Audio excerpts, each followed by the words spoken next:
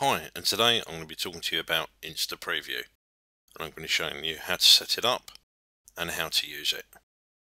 Now the Instaprevue is available on the TXNR 414 and above, and here I'm going to be using a 515 along with the BD SP809 Blu-ray player, an Apple TV and a PS3. So I'm going to show you how they all hook up and how to set up the Instaprevue and how it works.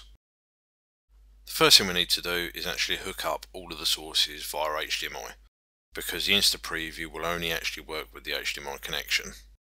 So now we've got everything hooked up, let's go and see what's happening on screen. Right, so now we've got the video playing. You're going to need to pick up the remote control and actually press the home button when it's in receiver mode. This will bring up the home menu, press enter, and you've now got the 4 windows.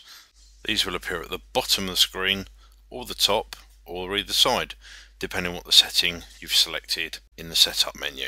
Now we've moved along and I can see my Apple TV there in the PC window.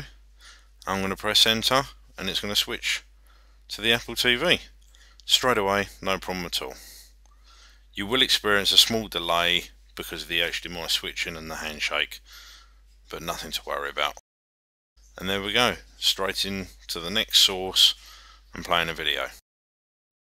Here I've got the Blu-ray player showing the THX dem. Press the home button for the Instaprevue, press the enter. I can move along to the PS3 window, and those of you with sharp eyesight would have seen that I've actually relabeled the inputs, and those inputs now mimic the sources that we're using, as in the Blu-ray player, Apple TV and the PS3. It's a very simple system that allows you to see what inputs are active and what's actually showing. Thanks for watching, and I'll see you soon.